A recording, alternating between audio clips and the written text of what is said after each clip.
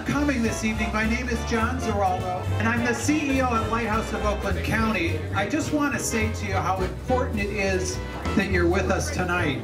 As everyone knows, the work we do at our Clarkston office at Lighthouse has never been more important. Your family members, your friends, your neighbors are the folks who come to us every week hoping for help to get through a crisis.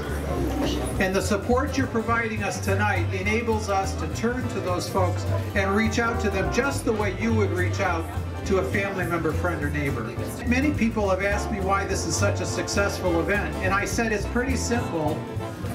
People feel cooped up in the middle of the winter, and in February it's a chance to get together with the friends that you hang out with all summer. Am I right about that?